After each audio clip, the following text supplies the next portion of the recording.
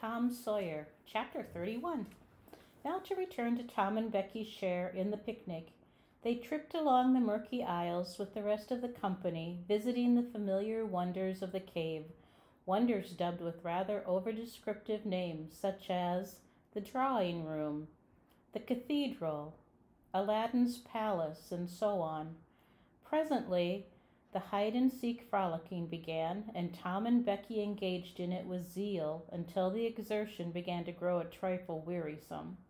Then they wandered down a sinuous avenue, holding their candles aloft and reading the tangled webwork of names, dates, post office addresses, and mottos with which the rocky walls had been frescoed in candle smoke. Still drifting along and talking, they scarcely noticed that they were now in a part of the cave whose walls were not frescoed. They smoked their own names under an overhanging shelf and moved on. Presently they came to a place where a little stream of water, trickling over a ledge and carrying a limestone sediment with it, had, in slow-dragging ages, formed a laced and ruffled Niagara in gleaming and imperishable stone. Tom squeezed his small body behind it in order to illuminate it for Becky's gratification. He found that it curtained a sort of steep natural stairway which was enclosed between narrow walls, and at once the ambition to be a discoverer seized him. Becky responded to his call, and they made a smoke mark for future guidance and started upon their quest. They wound this way and that, far down into the secret depths of the cave, made another mark, and branched off in search of novelties to tell the upper world about. In one place they found a spacious cavern, from whose ceiling depended a multitude of shining stalactites of the length and circumference of a man's leg. They walked all about it, wandering and admiring, and presently left it by one of the numerous passages that opened into it. This shortly brought them to a bewitching spring, whose basin was encrusted with a frostwork of glittering crystals. It was in the midst of a cavern whose walls were supported by many fantastic pillars which had been formed by the joining of great stalactites and stalagmites together, the result of the ceaseless water drip of centuries. Under the roof, vast knots of bats had packed themselves together, thousands in a bunch. The lights disturbed the creatures, and they came flocking down by hundreds, squeaking and darting furiously at the candles. Tom knew their ways and the danger of this sort of conduct. He seized Becky's hand and hurried her into the first corridor that offered, and none too soon, for a bat struck Becky's light out with its wing while she was passing out of the cavern. The bats chased the children a good distance, but the fugitives plunged into every new passage it offered, and at last got rid of the perilous things. Tom found a subterranean lake shortly which stretched its dim length away until its shape was lost in the shadows. He wanted to explore its borders, but concluded that it would be best to sit down and rest a while first. Now, for the first time, the deep stillness of the place laid a clammy hand upon the spirits of the children. Becky said, "Why, I didn't notice, but it seems ever so long since I heard any of the others. Come to think, Becky, we are away down below them, and I don't know how far away north or south or east or whichever it is. We couldn't hear them here." Becky grew apprehensive. "I wonder how long we've been down here, Tom? We better start back." "Yes, I reckon we better. P'raps we better. Can you find the way, Tom? It's all a mixed-up crookedness to me." "I reckon I could find it, but then the bats. If they put out our candles, it will be an awful fix. Let's try some other way so as not to go through there."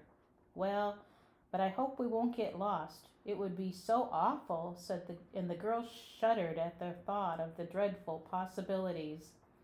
They started through a corridor and traversed it in silence a long way, glancing at each new opening to see if there was anything familiar about the look of it. But they were all strange. Every time Tom made an examination, Becky would watch his face for an encouraging sign, and he would say cheerily, "Oh, it's all right. This ain't the one, but we'll come to it right away." But he felt less and less hopeful with each failure, and presently began to turn off into diverging avenues at sheer random in desperate hope of finding the one that was wanted. He still said it was all right, but there was such a leaden dread at his heart that the words had lost their ring and sounded just as if he had said, "All is lost." Becky clung to his side in an anguish of fear and tried hard to keep back the tears, but they would come. At last she said, "Oh, Tom, never mind the bats. Let's go back that way. We seem to get worse and worse off all the time." "Listen," said he. Profound silence, silence so deep that even their breathings were conspicuous in the hush. Tom shouted. The call went echoing down the empty aisles and died out in the distance in a faint sound that resembled a ripple of mocking laughter. "Oh, don't do it again, Tom. It's too horrid," said Becky. "It is horrid, but I better, Becky. They might hear us, you know." And he shouted again. The might was even a chillier horror than the ghostly laughter. It so confessed a perishing hope. The children stood still and listened, but there was no result. Tom turned upon the back track at once and hurried his steps. It was but a little while before a certain indecision in his manner revealed another fearful fact to Becky. He could not find his way back. "Oh, Tom, you didn't make any marks." "Becky, I was such a fool, such a fool. I never thought we might want to come back. No, I can't find the way. It's all mixed up. Tom, we're lost, we're lost. We'll never can get out of this awful place. Oh, why did we ever leave the others?" She sank to the ground and burst into such a frenzy of crying that Tom was appalled with the idea that she might die or lose her reason. He sat down by her and put his arms around her. She buried her face in his bosom. She clung to him. She poured out her terror, her unavailing regrets, and the far echoes returned them all to jeering laughter. Tom begged her to pluck up hope again, and she said she could not. He fell to blaming and abusing himself for getting her into this miserable situation. This had a better effect. She said she would try to hope again. She would get up and follow wherever he might lead if only he would not talk like that any more, for he was no more to blame than she said. So they moved on again, aimlessly, simply at random. All they could do was to keep moving. For a little while hope made a show of reviving, not with any reason to back it, but only because it is its nature to revive when the spring has not been taken out of it by age and familiarity with failure. By and by Tom took Becky's candle and blew it out. This economy meant so much. Words were not needed. Becky understood, and her hope died again. She knew that Tom had a whole candle and 3 or 4 pieces in his pockets, yet he must economize. By and by, fatigue began to assert its claims. The children tried to pay attention, for it was dreadful to think of sitting down when time was grown to be so precious. Moving in some direction, in any direction, was at least progress, and might bear fruit. But to sit down was to invite death and shorten its pursuit. At last, Becky's frail limbs refused to carry her farther. She sat down. Tom rested with her, and they talked of home and the friends there, and the comfortable beds, and above all, the light. Becky cried, and Tom tried to think of some way of comforting her, but all his encouragements were grown threadbare with use, and sounded like sarcasms. Fatigue bore so heavily upon Becky that she drowsed off to sleep. Tom was grateful. He sat looking into her drawn face and saw it grow smooth and natural under the influence of pleasant dreams, and by a smile dawned and rested there. The peaceful face reflected somewhat of peace and healing into his own spirit, and his thoughts wandered away to bygone times and dreamy memories. While he was deep in his musings, Becky woke up with a breezy little laugh, but it was stricken dead upon her lips, and a groan followed it. Oh, how could I sleep? I wish I never had waked. No, I don't, Tom. Don't look so. I won't say it again. I'm glad you've slept, Becky. You'll feel rested now, and we'll find the way out. We can try, Tom, but I've seen such a beautiful country in my dream. I reckon we are going there. Maybe not, maybe not. Cheer up, Becky, and let's go on trying. They rose up and wandered along, hand in hand, and hopeless. They tried to estimate how long they had been in the cave, but all they knew was that it seemed days and weeks, and yet it was plain that this could not be, for their candles were not gone yet. A long time after this, they could not tell how long, Tom said they must go softly and listen for dripping water. They must find a spring. They found one presently, and Tom said it was time to rest again. Both were cruelly tired, yet Becky said she thought she could go a little farther. She was surprised to hear Tom dissent. She could not understand it. They sat down, and Tom fastened his candle to the wall in front of them with some clay. Thought it was soon busy. Nothing was said for some time. Then Becky broke the silence. Tom, I am so hungry. Tom took something out of his pocket. Do you remember this? He said. Becky almost smiled. It's our wedding cake, Tom. Yes, I wish it was as big as a barrel, for it's all we've got. I saved it from the picnic for us to dream on, Tom, the way grown-up people do with wedding cake. But it'll be our... She dropped the sentence where it was. Tom divided the cake, and Becky ate with good appetite, while Tom nibbled on his moiety. There was abundance of cold water to finish the feast with. By and by, Becky suggested that they move on again. Tom was silent a moment.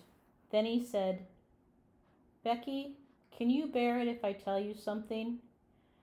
Becky's face paled, but she thought she could. Well then, Becky, we must stay here where there's water to drink. That little piece is our last candle. Becky gave loose to tears and wailings. Tom did what he could to comfort her, but with little effect. At length, Becky said, Tom! Well, Becky, they'll miss us and hunt for us. Yes, they will. Certainly they will. Maybe they're hunting for us now, Tom. Why, I reckon maybe they are. I hope they are. When would they miss us, Tom? When they get back to the boat, I reckon. Tom, it might be dark then. Would they notice we hadn't come? I don't know, but anyway, your mother would miss you as soon as they got home.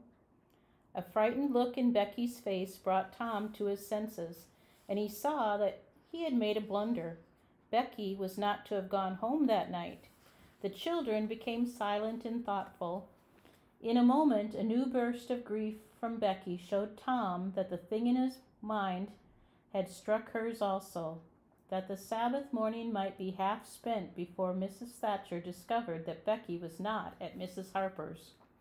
The children fastened their eyes upon their bit of candle and watched it melt slowly and pitilessly away, saw the half-inch of wick stand alone at last, saw the feeble flame rise and fall, climb into the thin column of smoke, linger at its top a moment, and then the horror of utter darkness reigned.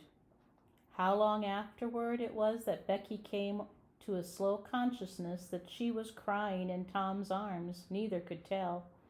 All that they knew was that after what seemed a mighty stretch of time, both awoke out of a dead stupor of sleep and resumed their miseries once more. Tom said it might be Sunday now, maybe Monday. He tried to get Becky to talk, but her sorrows were too oppressive. All her hopes were gone.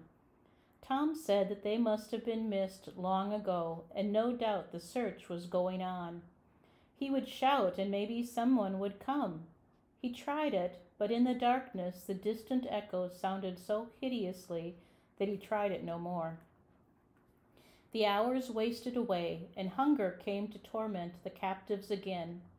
A portion of Tom's half of the cake was left. They divided and ate it, but they seemed hungrier than ever before. The poor morsel of food only whetted desire.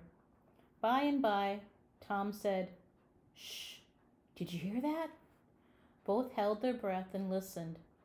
There was a sound like the faintest far-off shout. Instantly, Tom answered it, and leading Becky by the hand, started groping down the corridor in its direction.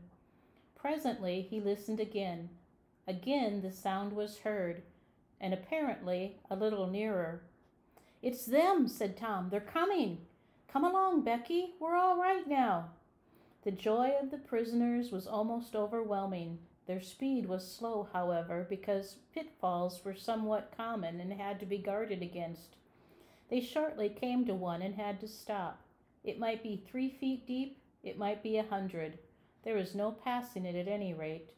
Tom got down on his breast and reached as far down as he could. No bottom. They must stay there and wait until the searchers came. They listened. Evidently the distant shoutings were growing more distant. A moment or two more and they had gone altogether. The heart-sinking misery of it. Tom whooped until he was hoarse, but it was of no use. He talked hopefully to Becky, but an age of anxious waiting passed and no sounds came again. The children groped their way back to the spring. The weary time dragged on. They slept again and awoke famished and woe-stricken. Tom believed it must be Tuesday by this time. Now an idea struck him. There were some side passages near at hand. It would be better to explore some of these than bear the weight of the heavy time in idleness. He took a kite line from his pocket, tied it to a projection, and he and Becky started, Tom in the lead, unwinding the line as he groped along.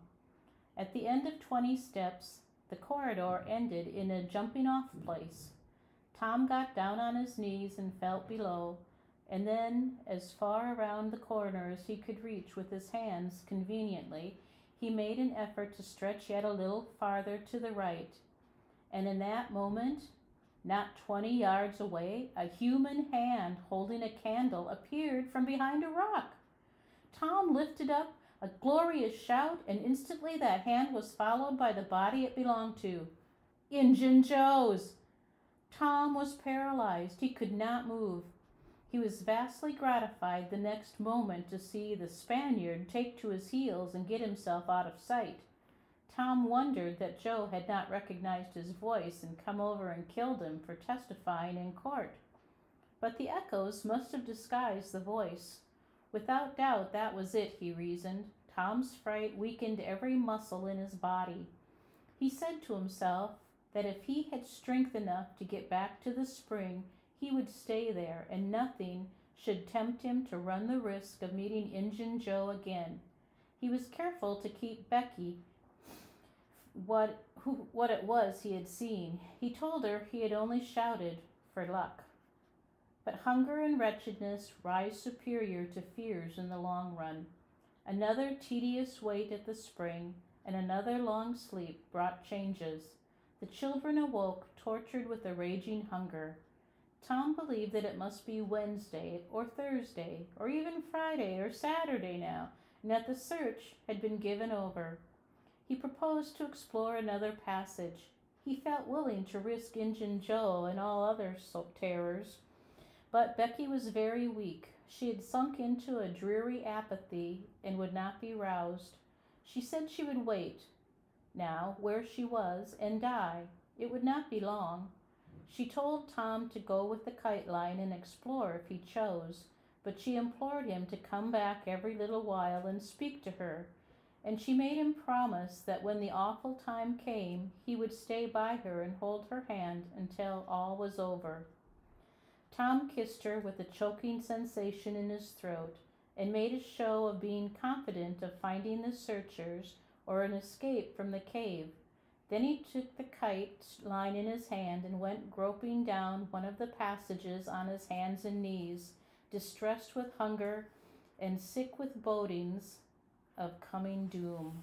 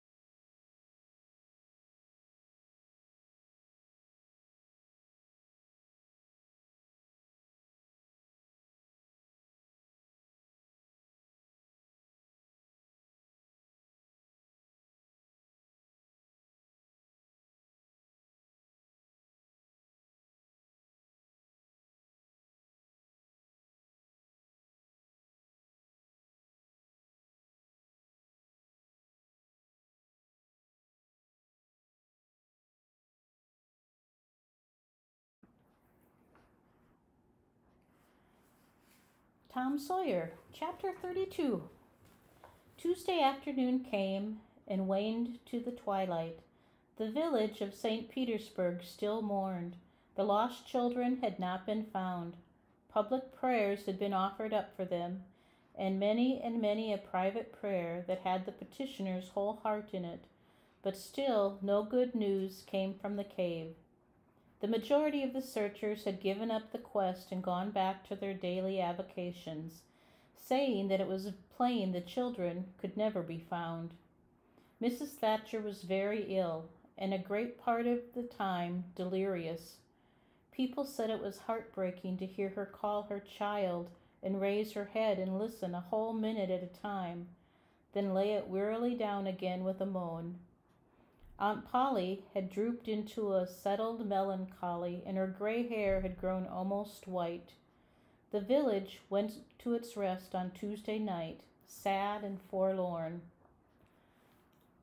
Away in the middle of the night, a wild peal burst from the village bells, and in a moment the streets were swarming with frantic, half-clad people who shouted, "Turn out! Turn out! They've been found! They're found!" Tin pans and horns were added to the din. The population massed itself and moved toward the river, met the children coming in an open carriage, drawn by shouting citizens, thronged around it, joined its homeward march, and swept magnificently up the main street, roaring huzzah after huzzah. The village was illuminated. Nobody went to bed again. It was the greatest night the little town had ever seen. During the first half hour, a procession of villagers filed through Judge Thatcher's house, seized the saved ones, and kissed them, squeezed Mrs. Thatcher's hand, tried to speak but couldn't, and drifted out, raining tears all over the place. Aunt Polly's happiness was complete, and Mrs. Thatcher's nearly so. It would be complete, however, as soon as the messenger dispatched with the great news to the cave should get the word to her husband. Tom lay upon a sofa with an eager auditory about him and told the history of the wonderful adventure, putting in many striking additions to adorn it withal, and closed with a description of how he left Becky and went on an exploring expedition, how he followed 2 avenues as far as his kite line would reach, how he followed a third to the fullest stretch of its kite line and was about to turn back when he glimpsed a far-off speck that looked like daylight, dropped the line and groped toward it, pushed his head and shoulders through a small hole, and saw the broad Mississippi rolling by. And if it had only happened to be night, he would not have seen that speck of daylight and would not have explored that passage any more. He told how he went back for Becky and broke the good news, and she told him not to fret her with such stuff, for she was tired and knew she was going to die and wanted to. He described how he labored with her and convinced her, and how she almost died for joy when she had groped to where she actually saw the blue speck of daylight, how he pushed his way out at the hole and then helped her out, how they sat there and cried for gladness, how some men came along in a skiff and Tom hailed them and told them their situation and their famished condition, how the men didn't believe the wild tale at first because they said, "You are 5 miles down the river below the valley the cave is in," then took them aboard, rowed to a house, gave them supper, made them rest till 2 or 3 hours after dark, and then brought them home. Before day dawn, Judge Thatcher and the handful of searchers with him were tracked out in the cave by the twine clues they had strung behind them and informed of the great news. 3 days and nights of toil and hunger in the cave were not to be shaken off at once, as Tom and Becky soon discovered. They were bedridden all of Wednesday and Thursday, and seemed to grow more and more tired and worn all the time. Tom got about a little on Thursday, was down Friday, and nearly as whole as ever Saturday. But Becky did not leave her room until Sunday, and then she looked as if she had passed through a wasting illness. Tom learned of Huck's sickness and went to see him on Friday, but could not be admitted to the bedroom. Neither could he on Saturday or Sunday. He was admitted daily after that, but was warned to keep still about his adventure and introduce no exciting topic. The widow Douglas stayed by to see that he obeyed.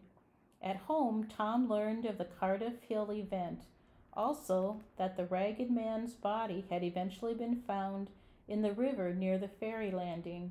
He had been drowned while trying to escape, perhaps. About a fortnight after Tom's rescue from the cave, he started off to visit Huck, who had grown plenty strong enough now to hear exciting talk, and Tom had some that would interest him, he thought. Judge Thatcher's house was on Tom's way, and he stopped to see Becky. The judge and some friends set Tom to talking, and someone asked him ironically if he wouldn't like to go to the cave again. Tom said he thought he wouldn't mind it. The judge said, "Well, there are others just like you, Tom. I've not the least doubt, but we have taken care of that. Nobody will get lost in that cave any more." "Why?" "Because I had its big door sheathed with a boiler iron 2 weeks ago and triple locked, and I've got the keys." Tom turned as white as a sheet. "What's the matter, boy? Here, run somebody, fetch a glass of water." The water was brought and thrown into Tom's face. "Ah, now you're all right. What was the matter with you, Tom?" "Oh, Judge, Injun Joe's in the cave."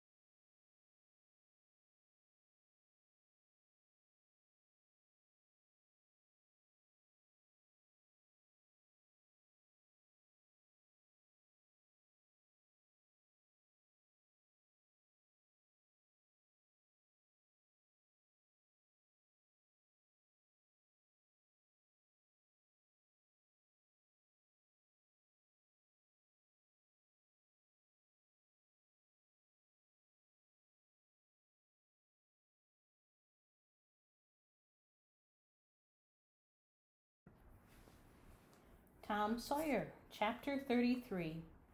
Within a few minutes the news had spread, and a dozen skiff-loads of men were on their way to McDougal's cave, and the ferry boat, well filled with passengers, soon followed. Tom Sawyer was in the skiff that bore Judge Thatcher. When the cave door was unlocked, a sorrowful sight presented itself in the dim twilight of the place. Injun Joe lay stretched upon the ground. dead, with his face close to the crack of the door, as if his longing eyes had been fixed to the latest moment upon the light and the cheer of the free world outside. Tom was touched, for he knew by his own experience how this wretch had suffered. His pity was moved, but nevertheless he felt an abounding sense of relief and security now, which revealed to him in a degree which he had not fully appreciated before how vast a weight of dread had been lying upon him since the day he lifted his voice against this bloody-minded outcast. Injun Joe's bowie knife lay close by, its blade broken in two. The great foundation beam of the doors had been chipped and hacked through with tedious labor, useless labor too. It was, for the native rock formed a sill outside it, and upon that stubborn material the knife had wrought no effect.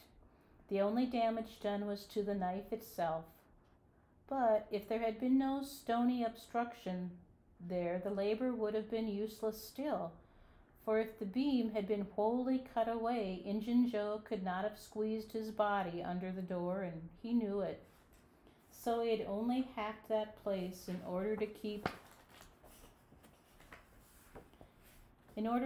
something, in order to pass the weary time, in order to employ his tortured faculties. Ordinarily, one could find half a dozen bits of candles stuck around in the crevices of this vestibule, left there by tourists, but there were none now.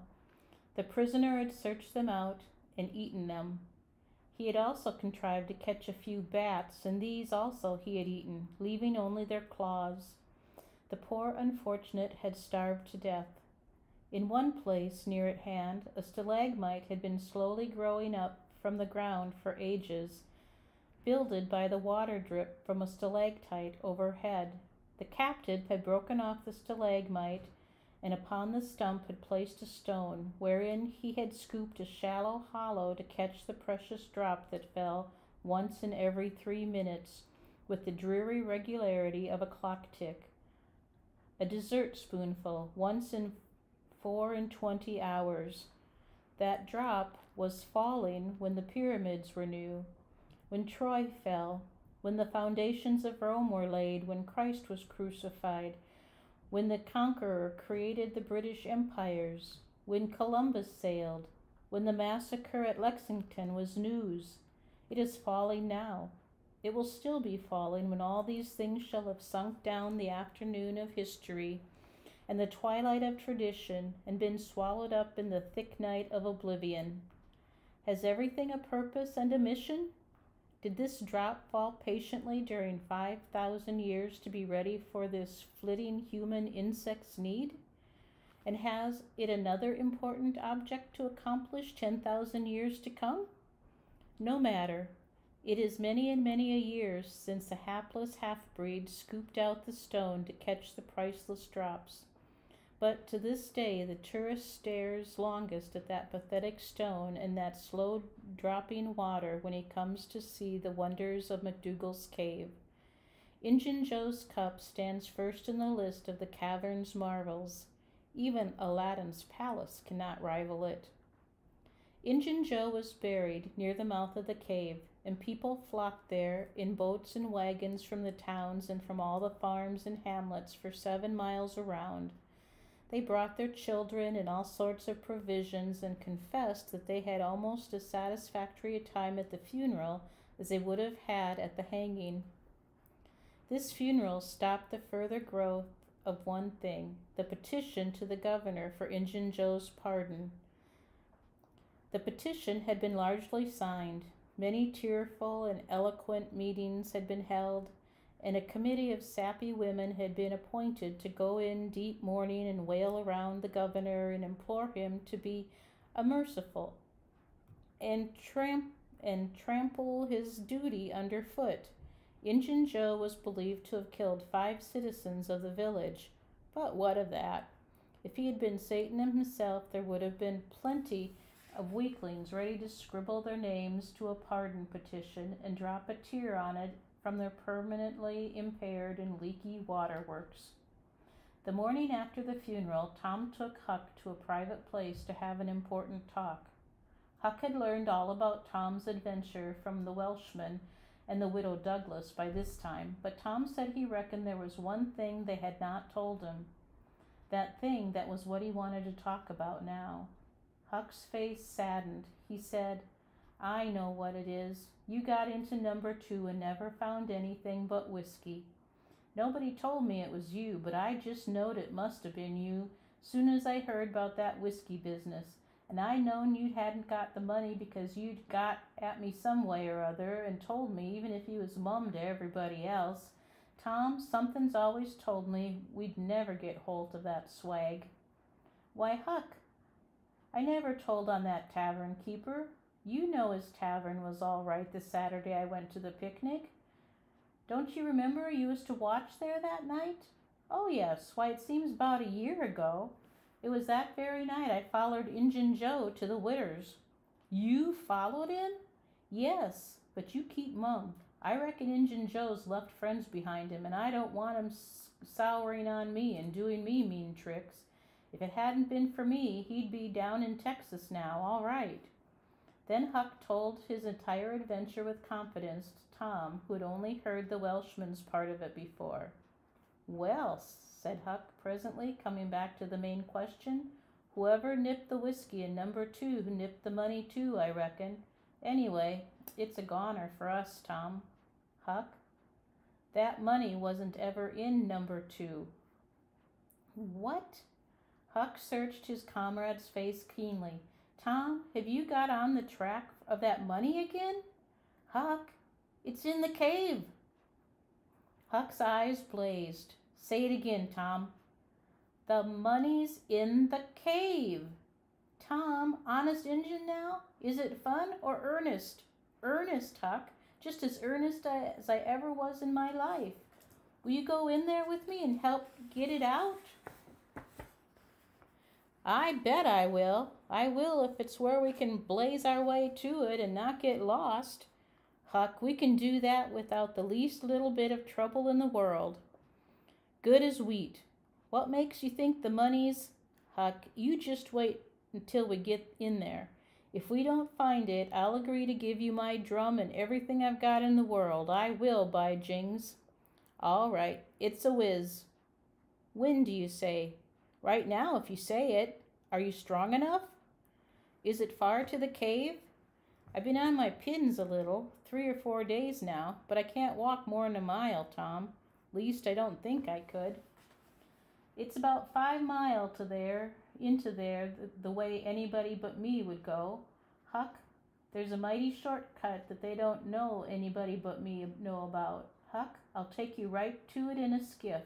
I'll float the skiff down there and I'll pull it back again all by myself. You needn't ever turn your head over." "Let's start right off, Tom." "All right. We want some bread and meat and our pipes and a little bag or two and 2 or 3 kite strings and some of these newfangled things they call lucifer matches. I tell you, many's the time I wished I had some when I was in there before." A trifle after noon, the boys borrowed a small skiff from a citizen who was absent and got under way at once.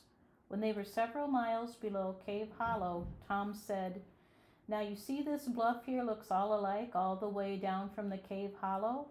No houses, no wood yards, bushes, all alike. But do you see that white place up yonder where there's been a landslide? Well, that's one of my marks. We'll get ashore now." They landed. "Now, Huck, where we're a-standin', you could touch that hole I got out of with a fishing pole. See if you can find it." Huck searched all the place about and found nothing. Tom proudly marched into a thick clump of sumac bushes and said, "Here you are. Look at it, Huck. It's the snuggest hole in the country. You just keep mum about it. All along I've been wanting to be a robber, but I knew I've got to have a thing like this, and where to run across it was the bother. We've got it now, and we'll keep it quiet. Only we'll let Joe Harper and Ben Rogers in, because of course there's got to be a gang, or else there wouldn't be any style about it. Tom Sawyer's Gang. It sounds splendid, don't it, Huck? Well, it just does, Tom. And who'll we rob? Oh, most anybody. Waylay people, that's mostly the way. And kill them? No, not always. Hide them in the cave till they raise a ransom. What's a ransom? Money. You make them raise all they can, often their friends, and after you've kept them a year, if it ain't raised but then, you kill them. That's the general way. Only you don't kill the women. You shut up the women, but you don't kill them. They're always beautiful and rich and awfully scared. You take their watches and things, but you always take your hat off and talk polite. They ain't anybody as polite as robbers. You'll see that in any book. Well, the women get to loving you, and after they've been in the cave a week or 2 weeks, they stop crying, and after that you couldn't get them to leave. If you drove them out, they'd turn right around and come back. It's so in all the books. Why, it's real bully, Tom. I believe it's better to be a pirate. Yes, it's better in some ways because it's close to home and circuses and all that. By this time, everything was ready and the boys entered the hole, Tom in the lead. They toiled their way to the farthest end of the tunnel, then made their spliced kite strings fast and moved on. A few steps brought them to the spring, and Tom felt a shudder quiver all through him. He showed Huck the fragment of candle wick perched on a lump of clay against the wall and described how he and Becky had watched the flames struggle and expire. The boys began to quiet down to whispers now, for the stillness and gloom of the place oppressed their spirits. They went on and presently entered and followed Tom's other corridor until they reached the jumping-off place. The candles revealed the fact that it was not really a precipice, but only a steep clay hill 20 or 30 feet high. Tom whispered, "Now I'll show you something, Huck." He held his candle aloft and said, "Look far around the corner as you can. Do you see that? There, on the big rock over yonder, done with candle smoke. Tom, it's a cross. Now, where's your number 2? Under the cross, hey? Right yonder's where I saw Injun Joe poke up his candle, Huck." Huck stared at the mystic sign a while and then said with a shaky voice, "Tom, let's get out of here." "What? And leave the treasure?" "Yes, leave it. Injun Joe's ghost is round about there, certain." "No, it ain't, Huck. No, it ain't. It would haunt the place where he died, away out at the mouth of the cave, 5 mile from here." "No, Tom, it wouldn't. It would hang around the money. I know the ways of ghosts, and so do you." Tom began to fear that Huck was right. Misgivings gathered in his mind, but presently an idea occurred to him. "Looky here, Huck. What fools we're making of ourselves. Injun Joe's ghost ain't a-going to come around where there's a cross." The point was well taken. It had its effect. "Tom, I didn't think of that, but that's so. It's luck for us, that cross is. I reckon we'll climb down there and have a hunt for that box." Tom went first, cutting rude steps into the clay hill as he descended. Huck followed. 4 avenues opened out of the small cavern which the great rock stood in. The boys examined 3 of them with no results. They found a small recess in the one nearest the base of the rock, with a pallet of blankets spread down in it, also an old suspender, some bacon rind, and the well-gnawed bones of 2 or 3 fowls. But there was no money box. The lads searched and researched this place, but in vain. Tom said, "He said under the cross." Well, this comes nearest to being under the cross. It can't be under the rock itself because that's set solid on the ground. They searched everywhere once more and then sat down discouraged. Huck could suggest nothing.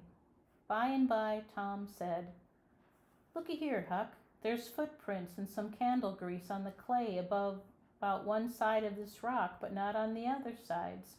Now, what's that for? I bet you the money is under the rock. I'm going to dig in the clay." "That ain't no bad notion, Tom," Huck said with animation. Tom's real Barlow was out at once, and he had not dug 4 inches before he struck wood. "Hey, Huck, you hear that?"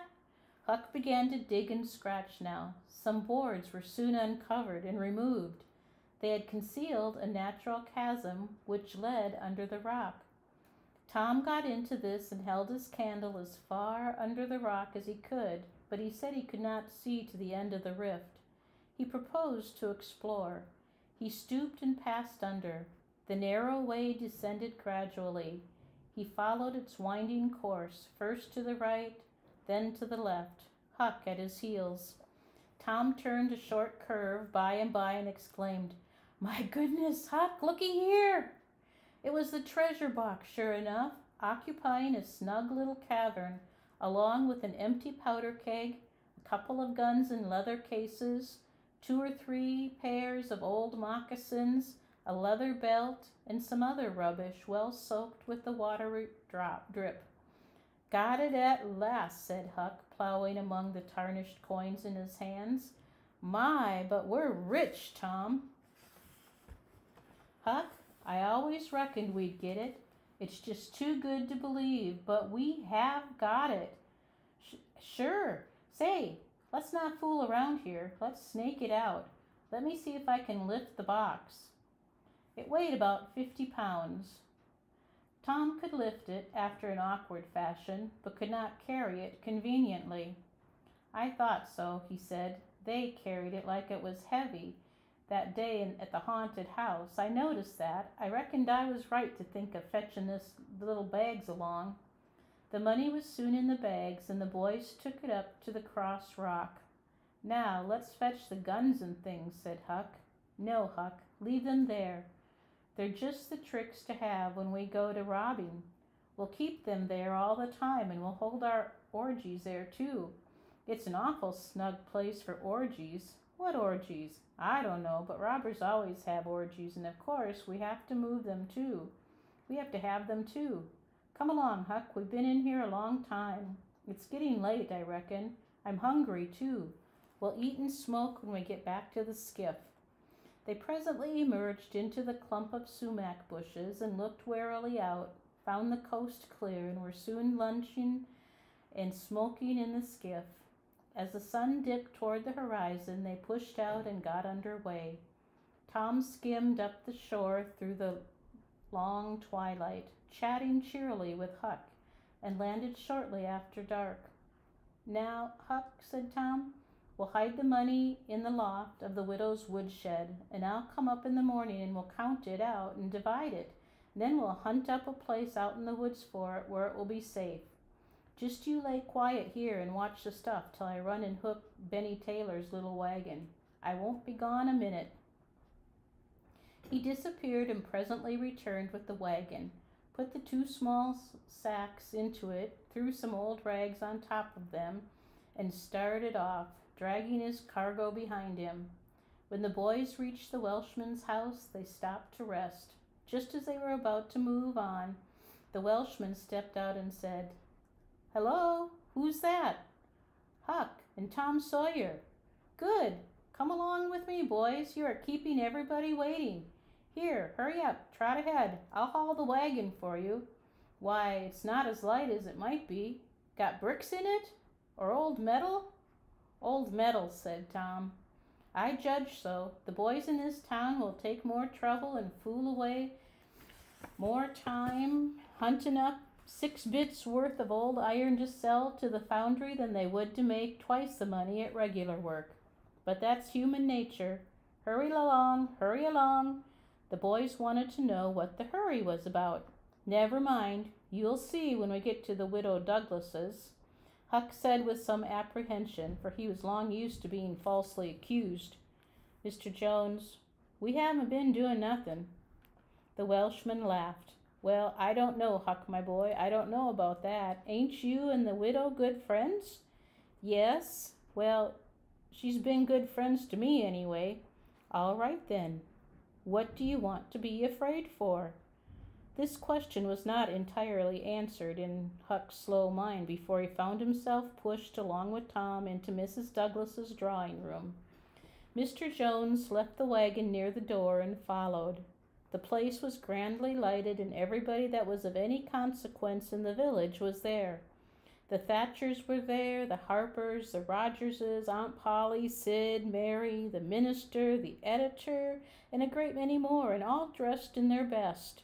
The widow received the boys as heartily as any one could well receive two such looking beings. They were covered with clay and candle grease. Aunt Polly blushed crimson with humiliation and frowned and shook her head at Tom. Nobody suffered half as much as the two boys did, however. Mr. Jones said, "Tom wasn't at home yet, so I gave him up, but I stumbled on him and Huck right at my door, and so I just brought them along in a hurry." "And you did just right," said the widow. "Come with me, boys." She took them to a bedchamber and said, "Now wash and dress yourselves. Here are 2 new suits of clothes, shirts, socks, everything complete. They're Huck's. No thanks, Huck. Mr. Jones bought one and I the other. But they'll fit both of you. Get into them. We'll wait. Come down when you are slicked up enough." Then she left.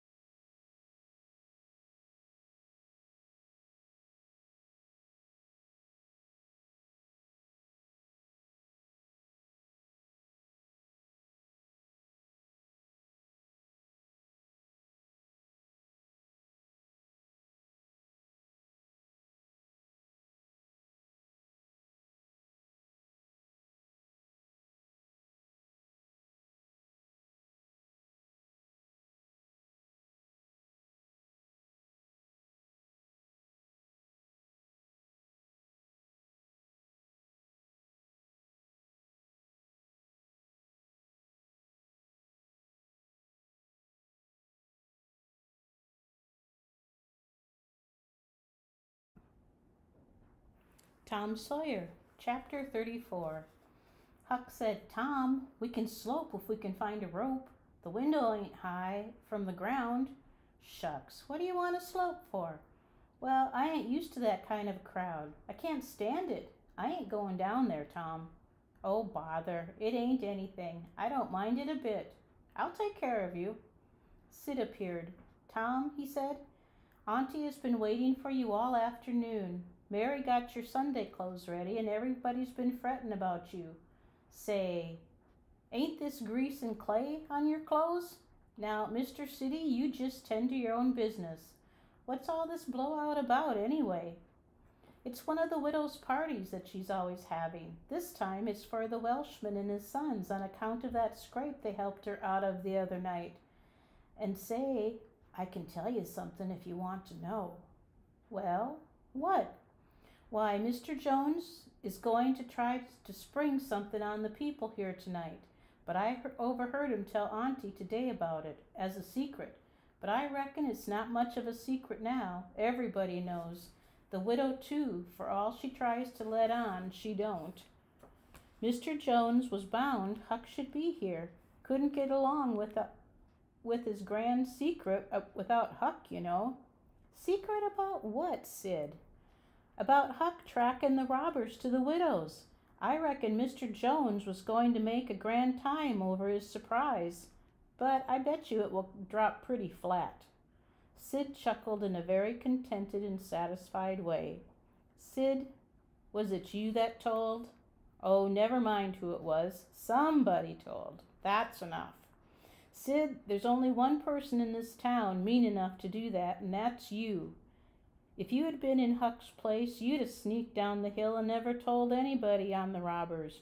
You can't do any but mean things, and you can't bear to see anybody praised for doing good ones. There. No thanks, as the widow says. And Tom cuffed Sid's ears and helped him to the door with several kicks. Now go and tell Auntie if you dare, and tomorrow you'll catch it. Some minutes later, the widow's guests were at the supper table, and a dozen children were propped up at little side tables in the same room, after a fashion of that country and that day. At the proper time, Mr. Jones made his little speech, in which he thanked the widow for the honor she was doing himself and his sons, but said there was another person whose modesty, and so forth and so on. He sprung his secret about Huck's share in the adventure in the finest dramatic manner he was master of, but the surprise it occasioned was largely counterfeit and not as clamorous and effusive as it might have been under happier circumstances. However, the widow made a pretty fair show of astonishment and heaped so many compliments and so much gratitude upon Huck that he almost forgot the nearly intolerable discomfort of his new clothes in the entirely intolerable discomfort of being set up as a target for everybody's gaze and everybody's laudations. The widow said she meant to give Huck a home under her roof and have him educated, and that when she could spare the money, she would start him in business in a modest way. Tom's chance would come. He said, "Huck don't need it. Huck's rich." Nothing but a heavy strain upon the good manners of the company kept back the due and proper complimentary laugh at this pleasant joke, but the silence was a little awkward. Tom broke in. "Huck's got money.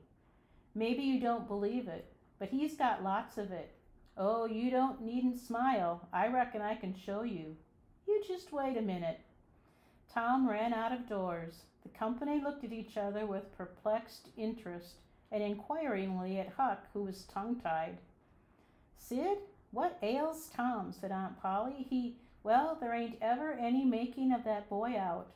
I never—" Tom entered, struggling with the weight of his sacks, and Aunt Polly did not finish her sentence. Tom poured the mass of yellow coin upon the table and said, "There. What did I tell you? Half of it's Huck's and half of it's mine." The spectacle took the general breath away. All gazed. Nobody spoke for a moment. Then there was a unanimous call for explanation. Tom said he could furnish it, and he did. The tale was long, but brimful of interest. There was scarcely an interruption from anyone to break the charm of its flow. When he had finished, Mr. Jones said, "I thought I had fixed up a little surprise for this occasion, but it don't amount to anything now. This one makes it sing mighty small, I'm willing to allow." The money was counted. The sum amounted to a little over $12,000. It was more than any one person had ever seen at one time before, though several persons were there whose worth was considerably more than that in property.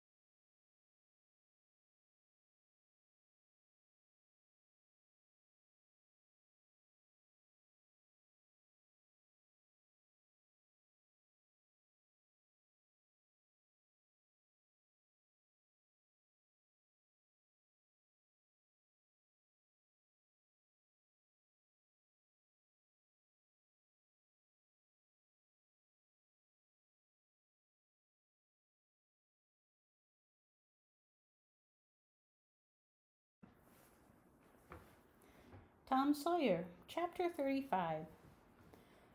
The reader may rest satisfied that Tom's and Huck's windfall made a mighty stir in the poor little village of St. Petersburg. So vast a sum, all in actual cash, seemed next to incredible. It was talked about, gloated over, glorified, until the reason of many of the citizens tottered under the strain of the unhealthy excitement. Every haunted house in St. Petersburg and the neighboring villages was dissected plank by plank and its foundations dug up and ransacked for hidden treasure. And not by boys, but men, pretty grave, unromantic men too, some of them. Whenever Tom and Huck appeared, they were courted, admired, stared at. The boys were not able to remember that their remarks had possessed weight before. But now their sayings were treasured and repeated. Everything they did seemed somehow to be regarded as remarkable.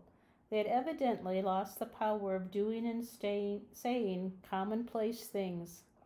Moreover, their past history was raked up and discussed to bear marks of conspicuous originality. The village paper published biographical sketches of the boys.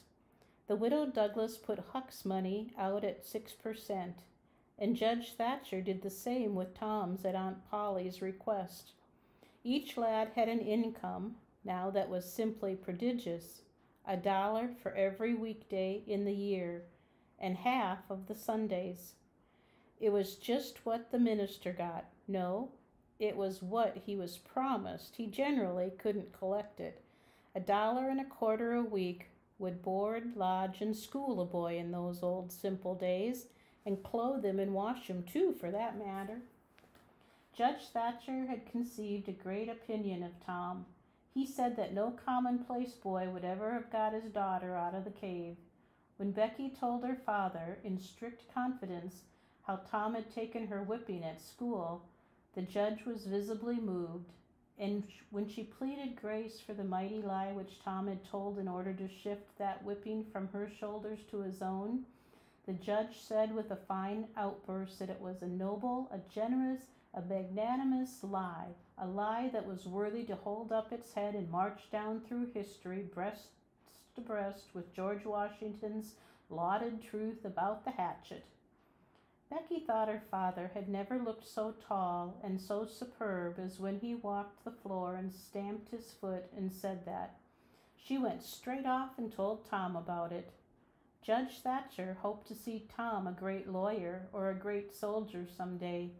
He said he meant to look to it that Tom should be admitted to the National Military Academy and afterward trained in the best law school in the country in order that he might be ready for either career or both.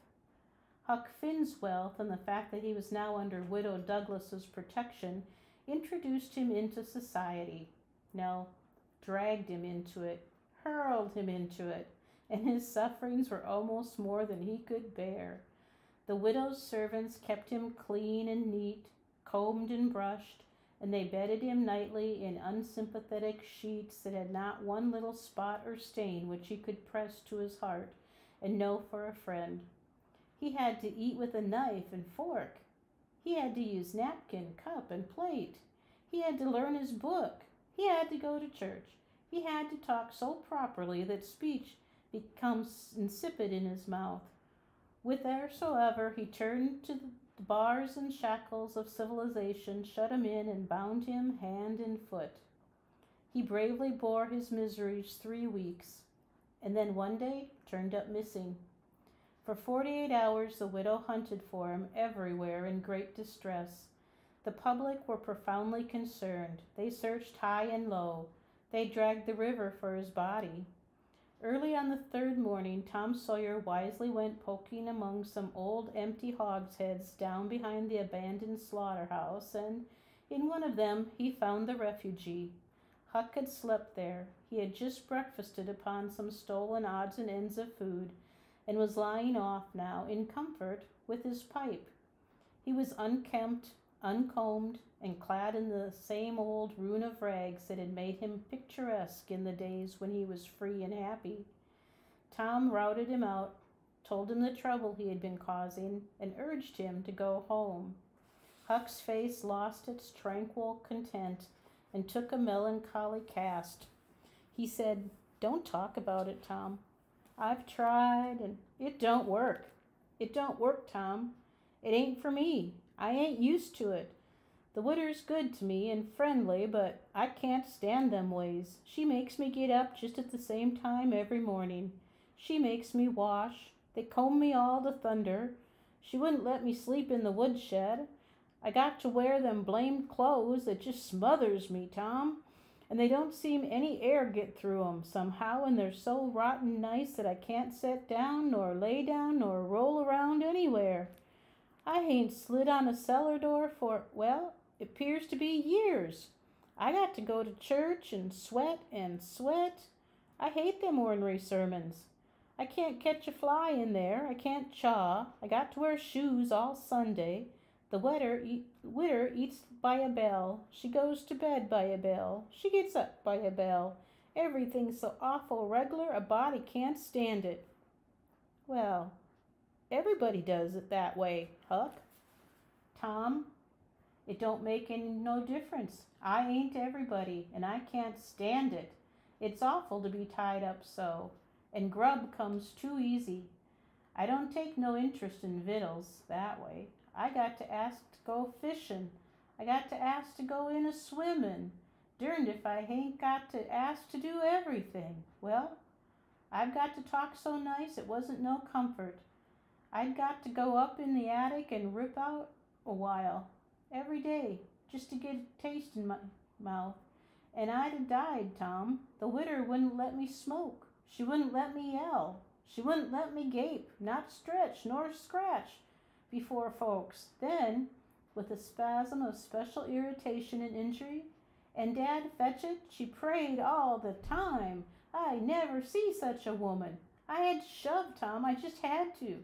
Besides, that school's going to open, and I'd have had to go to it. Well, I wouldn't stand for that, Tom.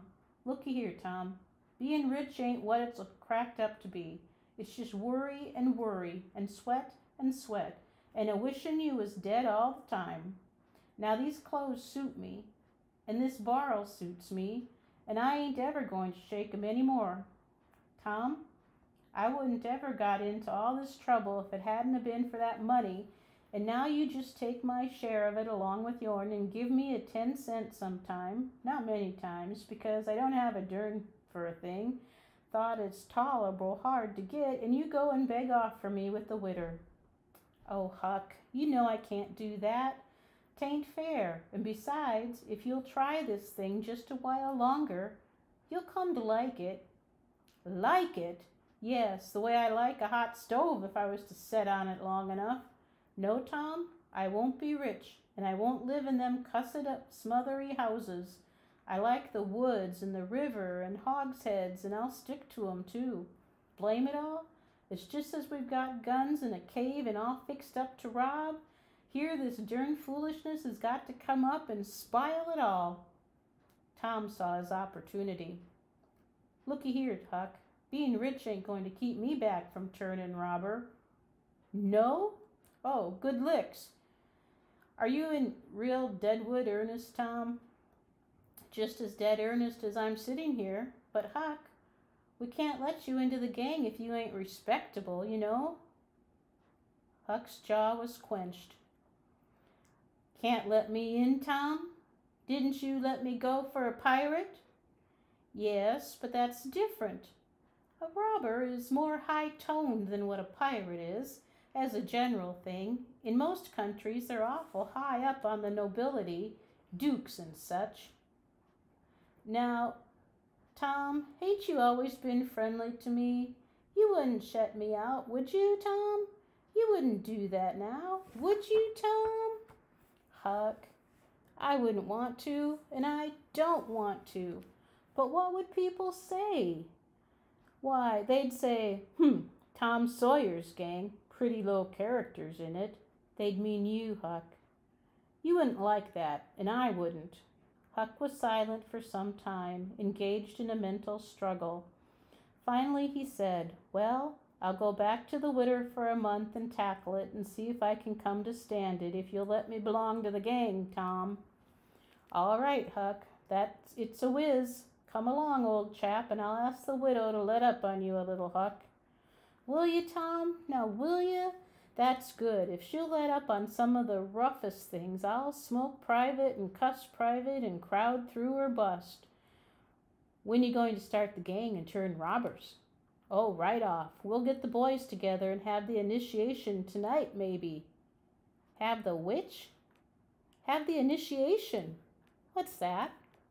It's to swear to stand by one another and never tell the gang's secrets, even if you're chopped all to flinders and kill anybody in all his family that hurts one of the gang. That's gay. That's mighty gay, Tom, I'll tell ya. Well, I bet it is. And all that swearing's got to be done at midnight or in the lonesomest, awfulest place you can find. A haunted house is the best. But they're all ripped up now. Well, midnight's good anyway, Tom. Yes, so it is. And you've got to swear on a coffin and sign it with blood. Now that's something like. Why, it's a million times bullier than pirating. I'll stick to the widder until I rot, Tom. And if I get to be a regular ripper of a robber and everybody's talking about it, I reckon she'll be proud she snaked me in out of the wet. Conclusion. So endeth this chronicle. It being strictly a history of a boy, it must stop here. The story could not go much further without becoming a history of a man. When one writes a novel about grown people, he knows exactly where to stop. That is, with a marriage. But when he writes of juveniles, he must stop where he best can. Most of the characters that perform in this book still live and are prosperous and happy. Some day it may seem worthwhile to take up the story of the younger ones again and see what sort of men and women they turned out to be. Therefore, it will be wisest not to reveal any of that part of their lives at present. The end.